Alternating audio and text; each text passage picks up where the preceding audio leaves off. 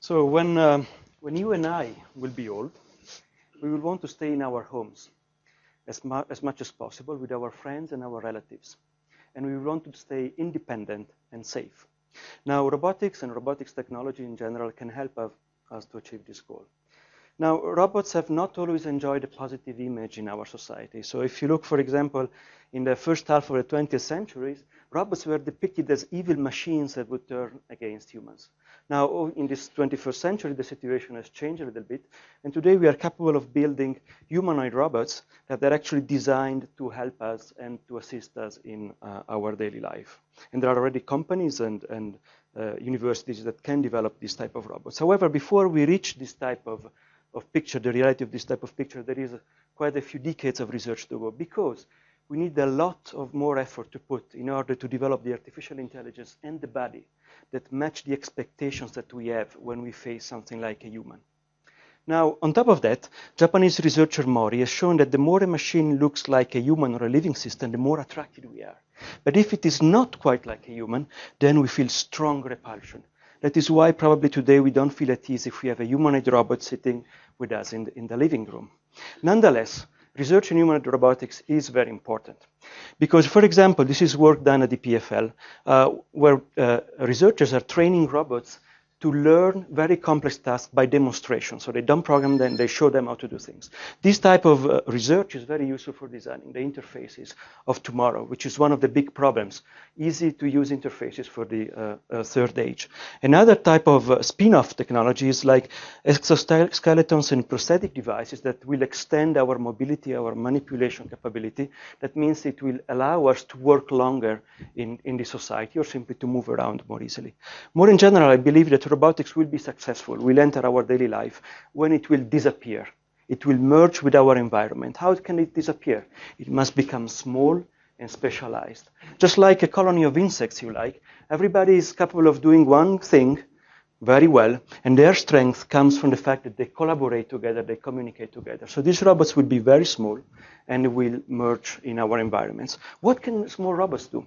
At EPFL, what we have done is that we develop prototypes of robots that can sense through wireless sensors how a person feels, and if it needs help, then communicate with each other. They come out of the furniture, they grab the person, and physically they pull the person out of danger. Of course, this is a prototype, but you can get the picture. Similarly, along the same type of philosophy, we are developing these days, you can think of them like super spotlights that live on the ceilings or on the walls. They have wireless sensors. They can monitor the state of the house and of the inhabitants. They don't have to film them. They can simply feel and sense if everything is okay, and they can communicate with the robots on the ground if some help is needed, or they can call a doctor, for example, if a person needs more help. So I believe that in the future we won't have perhaps a humanoid robot standing nearby us watching TV and checking if we are okay, but we will have a number of different robots or machines that will carry out physical work, will check on us if it's not clear whether we are sleeping or whether we are feeling sick, or will simply monitor the state of the house. Now, developing this type of robots require quite a lot of developed technological advances. For example, we are working now on flexible type of eyes, just like the insects, that give unparalleled field of view, sensitivity to different type of luminosities, and this type of technology is not only useful for robots. What we are going to do at the moment, what we are developing with colleagues in France and in Germany, we are developing what we call vision tapes. This will be vision systems that you can put on heads or you can put on the back of backpacks of children, and they will tell a person that cannot see properly whether there are incoming obstacles through vibration in the head, for example, or with the kids with a sound, for example, on the back.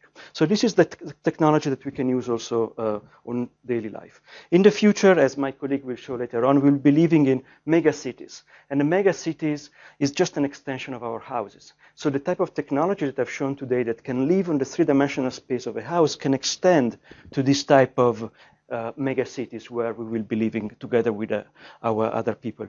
Now, this type of technologies, therefore, can help us to do small repairs, to monitor the quality of the environment, like pollution, or, for example, to take care of garbage disposal. So I think that robotics in general and robotics technologies has a great promise for the aging society in at least three areas. One is rehabilitation. The second is hazard prevention. And the third is monitoring of the quality of our environment. However, these technologies can really enter our society only if they will merge and they will disappear in the environment.